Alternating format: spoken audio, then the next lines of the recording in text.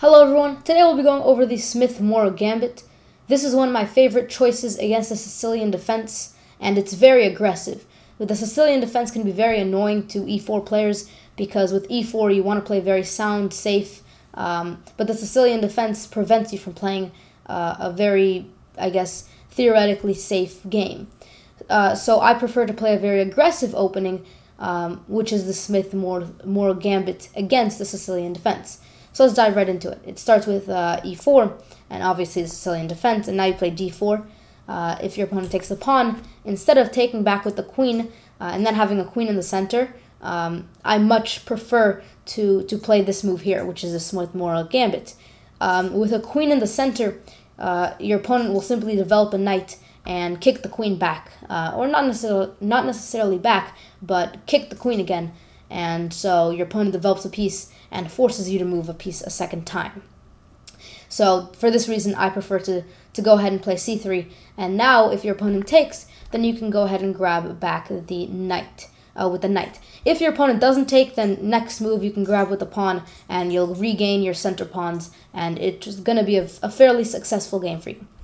Now, before I get into the two main lines that I'm going to be showing in this video, I wanted to talk to you first about the main ideas that you have with this gambit, because it's a very, very aggressive but theoretically kind of precise opening, in the sense that you have these steps that you have to take to complete the opening. So I consider the opening completed once your rooks are, connected. And to get there, these are the steps and the moves that I suggest. I would take out your bishop here. This square here is a huge target for you. F7 is a very weak spot. It's only protected by the king, and so you can use that and move out your bishop to c4 and attack it. So I would take out your bishop. I would take out your knight as well. I would then castle kingside. I would move your queen after that. Make sure that you move your queen to e2 only after your bishop is moved out, because otherwise it would block it. And eventually I would move out your bishop, your other bishop, and then your rooks will be combined.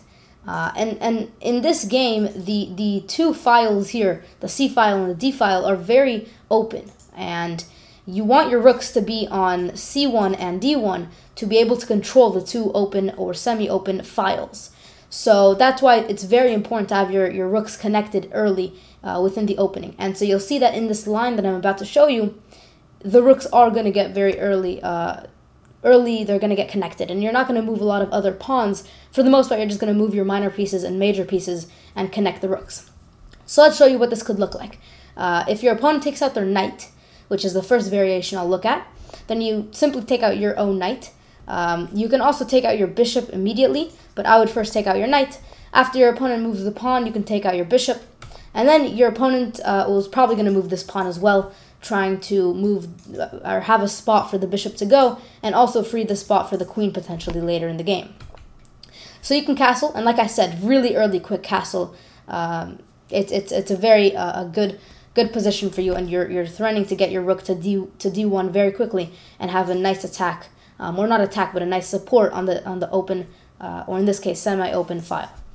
And now your opponent takes out their knight. You go ahead and move out your queen to e2. And then your opponent takes out their bishop. You go ahead, like I said, move to d1 with the rook. And your opponent's probably going to continue pushing the pawns, but you now have a couple of options. You can go ahead and not pin, but put pressure on this knight here.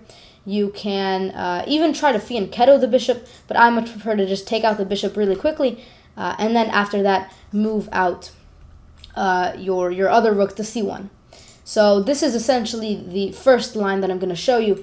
The next line that I want to go ahead and talk to you guys about is another line that you might encounter, which instead of moving out the knight, it begins with going ahead and playing this move here, blocking the bishop from having much power against this pawn on f7.